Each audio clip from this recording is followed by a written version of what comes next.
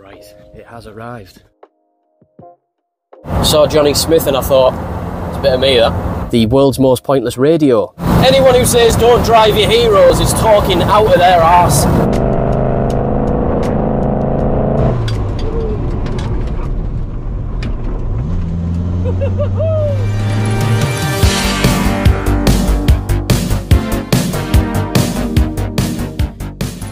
Now then, I've just had a phone call saying that the driver is 10 minutes away from my house. I've got no idea what I'm calling this video yet, but as you can probably tell, I'm absolutely buzzing. I can't believe that this is happening. He's come from the other end of the country. It's a 6-hour drive. I've bought it sight unseen, which is a massive no-no in anyone's books, but for reasons that I'll get onto later on in the video, it's not actually as bad as what it sounds like. 10 minutes away. Bit of a childhood dream, this. So yeah, next time you see me, I'll be unloading the car off the back of a trailer and on my driveway. Right, it has arrived. It's somewhere at the top of this road. Right, Beth.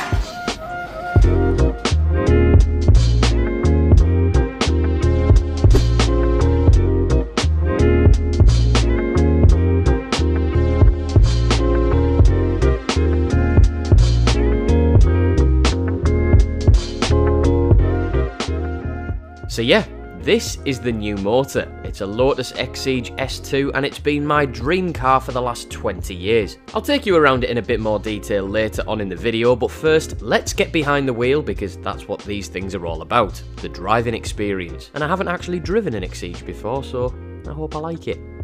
In a bit. Oh shit. There's no way to make that look graceful, by the way. It's fucking rock solid to get in here. Can't quite believe that I'm sat in one of these. I've wanted one for the best part of 20 years since I saw them on Top Gear. Finally got one, somehow. Still got the truck and I've still got the Mini. One of them's going to have to go. The plan today is to basically just take it for a blast, see what I think of it. I will stop over at some point and show you around it as well, because there's not a great deal of things that you can spec on this car, but I'm fairly sure it's got everything. I'll show you maybe what it needs, what it doesn't need, and basically just have a good time. I just fancy going out for a blast, and it's a pretty good excuse to have one, I think, when you've got a new car, so let's get into it.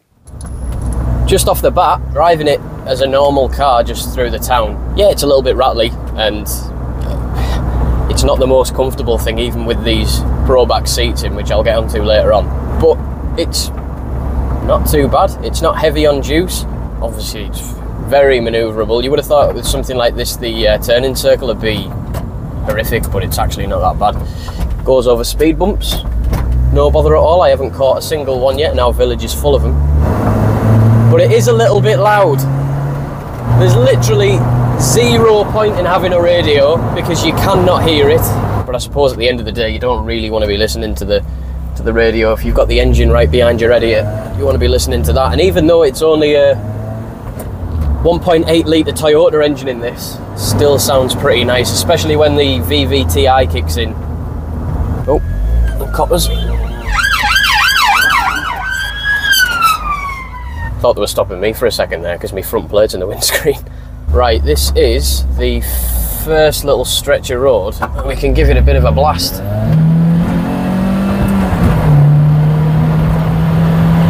Bit bumpy around here. Not this bit. But this bit, fucking hell.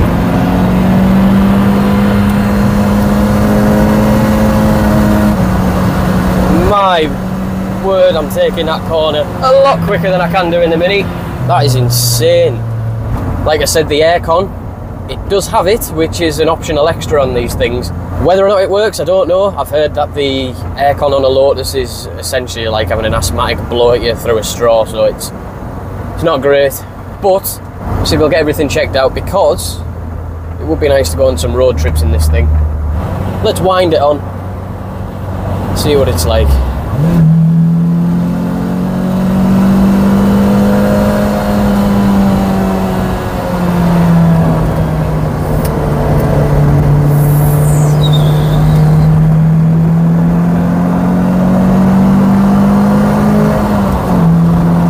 Just hear it when it kicks in, that VVTi. You get that extra little surge of power. It's unbelievable. Drop it down a gear. Really got to keep your toe in on these because they don't like lift off mid-corner.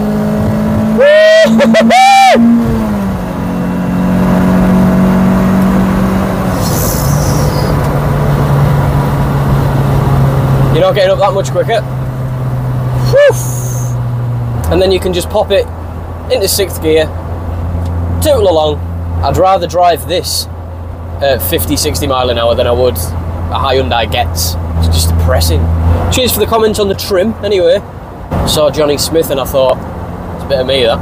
This is the road, baby.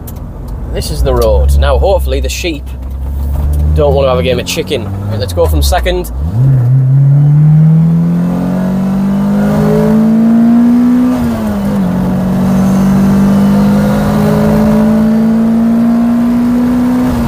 Wow, what a view. What a car. Anyone who says don't drive your heroes is talking out of their arse. I'm just in the straights here as well. I'm not even not going through any turns, which is kind of what this is made for. There's one coming up now. Whether or not I'll be able to take it at full chat, I don't think so. There's a car coming, I'll be sensible. But the level of grip. You don't need a car review on a Lotus. Everybody knows what they're built for, but until you experience one, Jesus, it's insane. You don't realise what speed you're doing until you look down either, because you think, surely not. Surely I can't be doing that around the corner. Wow. Well, I will pull over at the next village, because I want to change a few of the GoPros around. And I think when we do that, I'll also give you a little bit of a tour of the Lotus, since it's nice up here at the moment. It's not too hot. It's literally everything that I expected it to be. Everything I wanted it to be. Unbelievable. There we go. Genuinely blown my mind that I own this thing. It's absolutely stunning from every angle, isn't it? What have we got then? We have the 11th out of the 16 magnetic blue S2 XCGs with the touring pack from 2005. So it's a bit of a mouthful. I'll take you through all of the history and everything when I'm back home, because there is a folder that is that thick, full of everything that you need to know about this car. ADOAS tyres on all the way around, and they look fairly new as well. I think they were put on the car in 2022, and it's typical Lotus, hasn't really done many miles since. From my understanding, it has every single option that you could get on one of these things. Excuse all the recording equipment, there is literally nowhere else I can put it. Carpets, they were an optional extra. We have air conditioning, that one there. Can you see it? Yep. The world's most pointless radio, that was an option. Probax seats, which are, believe it or not, they're the upgraded comfy seats. You can see how thin they are, but there is actually a decent little bit of padding where you need it, even though that still doesn't appear to be a great deal. We also have the optional footrest. We've got electric windows. I think the door cards it was an option to get them wrapped in Alcantara. You can get an Alcantara wrapped center console for whatever reason, if you'd want one. You can also get traction control, which this doesn't have. Not so sure what the crack was with the earlier cars with traction control, if you could get them, or if it was only later available on the 2009 models, I think.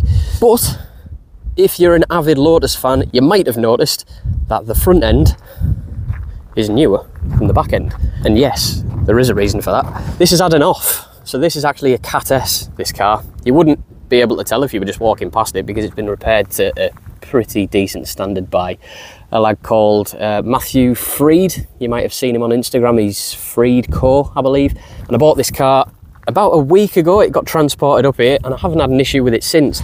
But yeah, I'll throw the pictures up on the screen of what it did look like. It looks a hell of a lot worse than what it actually is, because it's basically fiberglass damage, and when fiberglass goes boom, it looks a lot worse than it actually is. There was nothing wrong with anything underneath the fiberglass. It's had a little bit of paint work to the rear quarter and a little bit to the rear clam, but looks spot on. He's done a fantastic job. I have noticed, I'm not sure if this is a thing with all S2s, that when you're sat in traffic for a couple of minutes, the temperature will start to rise. Obviously, it's not getting the airflow through the ducts and into the did I say ducts there? Into the ducts, there we go, and into the engine, which is what it needs to cool it down. The radiator being at the front, it's not getting the airflow up and across and into there either to cool it. I have noticed on the S3s, they actually have fans mounted over the top of the radiator. Was that brought in because S2s used to overheat? I don't know, maybe you can answer that down in the comments. But yeah, looking around the car, there's a few things that need to be done. I've got a seal on the window here, which obviously needs to be adjusted and then re-secured. And then I think someone just called me a knobhead in a Corsa. Nice one. Need to do a bit more polishing on the wing mirror. But the whole car could do with a decent polish. But I'm sure my car cleaning will come in clutch with all the bits that I need for that. And the other thing, which you've probably noticed, is the plate is currently up there. Popular thing to do, I think, with these Lotuses is to run a smaller plate on the front with like a 3/4 size one. I don't know if it's something that'll get you into bother. I don't really want to get pulled over a lot in this car, so if it means throwing a larger front plate on the front, so be it. But I haven't put that on yet because I wanted to put my private reg on, and I'm waiting for the logbook to come back, because if you've ever dealt with a Cat S car before, you'll know you have to send off what's called a V62. That basically just is for you to get a new logbook for the car, because they destroy the logbook when the car is written off and classed as a Cat S. All the paperwork should be back very soon, because I sent it off a couple of days ago. Then I can get the private reg on, then we can get the paint sorted. I have actually bought already, I know, buying bits already for the car, a single DIN radio, because this car was made in 2005. They hadn't even heard of Bluetooth back then. I think it was about 2007 when they first started putting it into cars. So I've ordered a single DIN unit with Android Auto, so I can actually put maps and things on there. It has arrived and it doesn't quite fit. So I think what I'm going to do is modify the stereo that's actually came, because it's only a cheapo one, rather than chop bits out under the dash for obvious reasons. Why would you chop the car up when you can just alter the radio, right? However, I'm going to go for a blast now, because it's still super nice, and the sheep are going to block me off in a second, so I best get through those. Right, I'll catch you back in the car.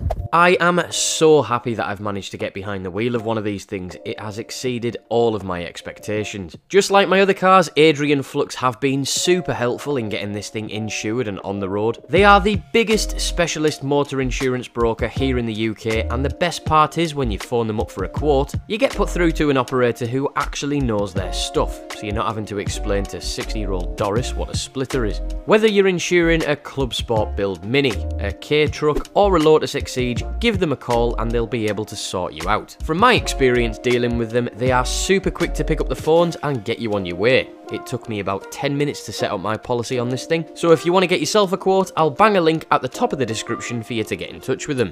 The issue I have now is that I have 3 cars. First world problem, I know, but all of them have 2 seats, so I will have to do something about that because I've got a baby on the way. That means I'll probably have to go car shopping again in the very near future. I've got plenty of Lotus content planned, so if that's your thing, make sure you hit subscribe so you don't miss out. It opens up new doors for me and it's free for you, so it's very much appreciated.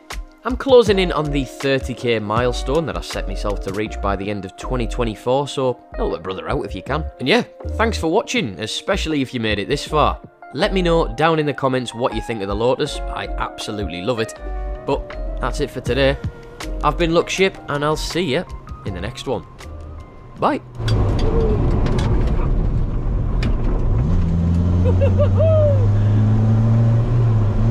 Jesus, fucking sheep.